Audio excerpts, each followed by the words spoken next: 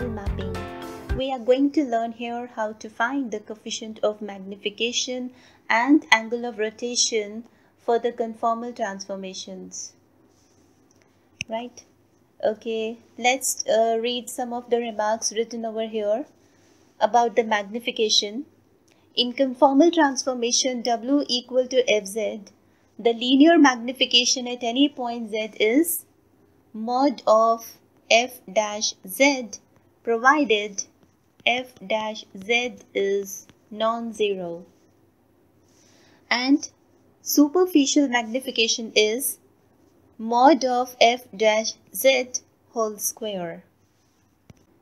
Then to find the area of the domain in the W plane, let closed domain in Z plane is equal to, let's say, D, and its corresponding closed domain in W plane be D dash. Then the area is equal to the area of the domain D dash, that is equal to double integration over D dash du dv, right?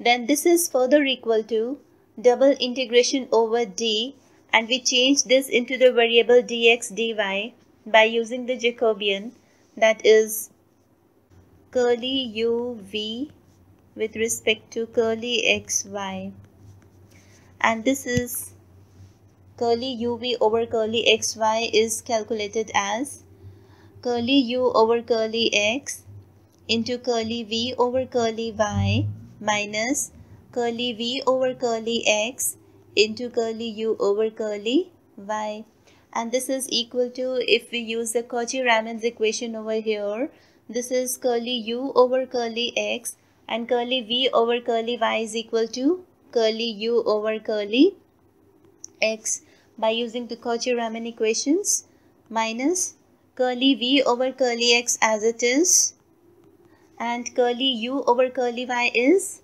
negative of curly v over curly x. So this is equal to curly u over curly x whole square plus curly v over curly x whole square, further equal to mod of curly u over curly x plus iota curly v over curly x square, and this is further equal to mod of f dash z square. So the area of the domain in the W plane is equal to double integration over D and mod of f dash z whole square dx dy, right? Okay, now if we talk about the circle, this is just a simple note. Let the circle with radius r and center as origin is mod z is equal to r.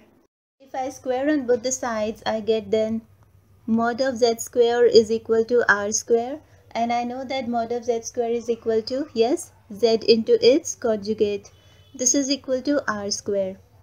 If I replace this point z with its inverse, let's say the inverse is z dash, and let z bar remain unchanged. So let the conjugate remain unchanged. So this is equal to r square. And from here I can get the inverse point of z, that is taking z conjugate to the other side. Thus the inverse of the point z with respect to circle mod z equal to r is r square over z conjugate, and for unit circle the radius is 1, so this becomes 1 over z bar. And now here are some notes. The critical point. The critical point of the transformation is a point at which f dash z is equal to 0, and the coefficient of magnification at z of fz is equal to mod of f dash z. And then the angle of rotation phi, this is equal to the amplitude of f dash z, right? So this is how we can calculate the angle of rotation and coefficient of magnification or the critical point, right? Okay, let's do an example. For the conformal transformations W equal to Z square, show that the coefficient of magnification at Z equal to 1 plus iota is 2 root 2, and second you have to show that the angle of rotation at z equal to 1 plus iota is pi by 4. So let's solve this. We have given the transformation w as z square. So let me write fz equal to w, so which is given to be as z square. What is f dash z then? It is 2z, right? And what is f dash at 1 plus iota? And what is f dash z at 1 plus iota? This is equal to twice 1 plus iota, right? So this is equal to 2 plus 2 iota. So first, the coefficient of magnification at z equal to 1 plus iota is given by mod of f dash at the given point, that is 1 plus iota.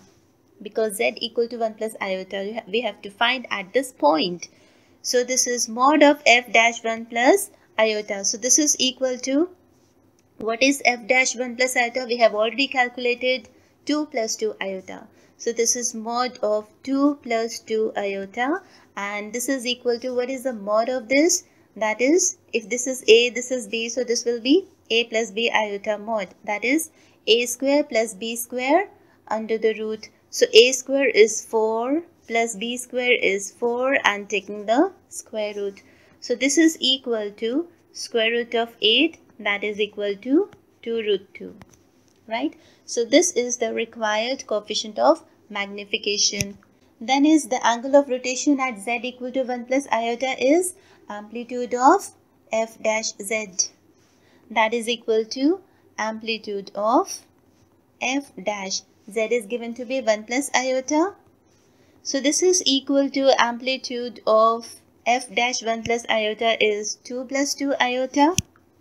So this is 2 plus 2 iota, and this is equal to, yes, what is the amplitude of this? That is the tan inverse b over a. B is 2 and a is 2. So this is equal to tan inverse 1, that is equal to pi by 4. So this is the required answer for the angle of rotation, right, for the given conformal transformations. Alright, thank you.